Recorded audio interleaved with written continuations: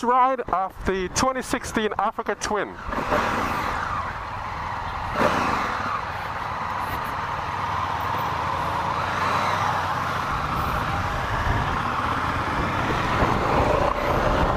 Wow. Holy shit, this is a torque monster. This thing... Okay, let's fix these mirrors. The only first thing I'm going to complain about with this bike is the turn signal. You got the horn above the turn signal. Honda, what were you thinking? It should be the turn signal, then the horn at the bottom. Flickability, very, very good. Wow. Very flickable, guys. Very, very flickable. That stupid ass GoPro over there quit working, so that shit ain't working. But let's fix these mirrors, like I said, you know. Can't see shit in them. There we go. What is my heel hitting on? The shield, the heat shield in the back there. My heel is hitting on the heat shield. The bike is very, very tall. I must say that. It's definitely not for short riders.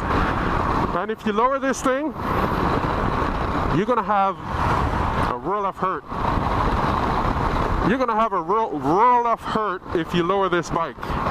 So first thing I'm going to say is instrument panel right here. You got your speedometer, you got your fuel gauge, you got your tachometer up here, your RPM, air temperature, it's 26 degrees.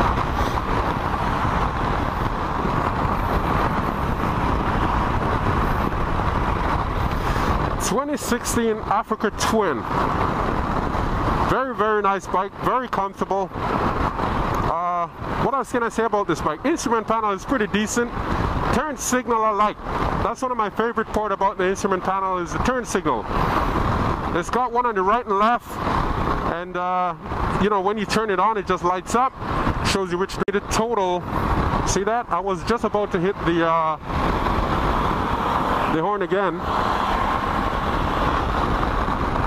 6 gear, bike definitely goes, man. It's pretty quick. It's not slow. Hey, hold on there, lady. You hold your horse there, young lady.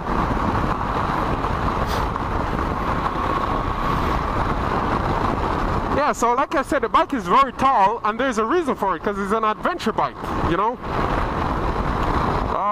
It's got ABS over there. This is the ABS model again.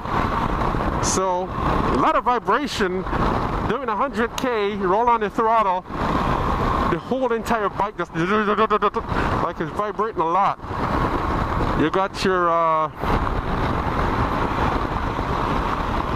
like I said, bike is flickable, very flickable. So that's not something to worry about. Brakes are sharp. The mirrors are not bad, actually. They don't stick out a lot, but it's not bad. Okay? The mirrors don't stick out a lot, but they're not bad. I like the sound of the engine, the exhaust. Believe it or not, I do like the sound of it. I like the fact that it has a fuel gauge. It shows you the temperature, the air temperature, and it's tall. So like for me, it's not like the Goldwing that I was just riding that feels a little bit cramped up for a tall rider. So if you're a tall person, I'm 6'4" by the way, so for all of you guys who actually thinking of getting a bike like this, definitely a good bike for tall riders. Lots of download torque. Definitely lots of download torque. I like the shield on here, the guard on the handlebars. Blocks the wind a bit. Your arm are actually up. The handlebars are pretty wide. It's not like a sport bike type of feel. So your arms are kind of up there, sitting up there for a bit, which is not bad. It's pretty decent. You know, pretty decent stuff. Like I said, if you're going too slow under 80K and roll on the throttle in 6th gear, you're going to definitely feel all that vibration on the bike. And This is what I meant when I said the this is what I meant when I said the orange button. The horn button should be below the turn signal, right here. This is the horn, that's the turn signal.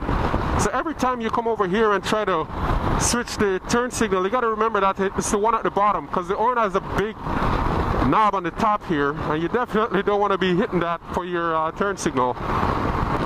It does vibrate a lot. There's a lot of wind actually coming in here because, you know, it's got a wind vent right here, it's got a wind vent over there, wind vent back here.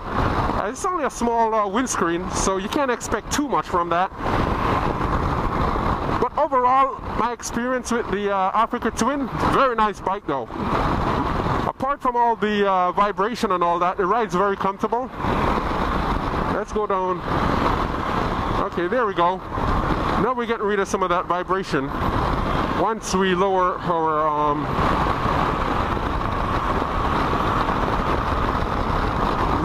gears, gear I should say, gears on the bike.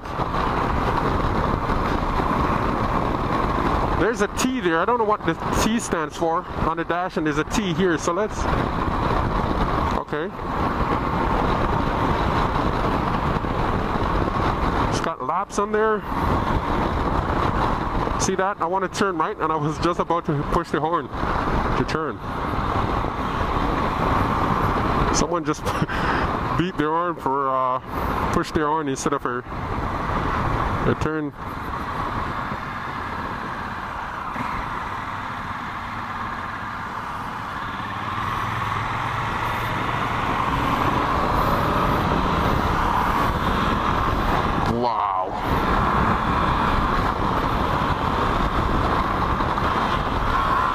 Oh shit! Oh shit! Holy shit! This thing is a torque monster, man. This thing goes. Woo! I'm in love. I'm in love with Africa Twin. This thing really goes, man. Really nice bike. Full with torque. Fun to ride. It's tall. A lot of ground clearance.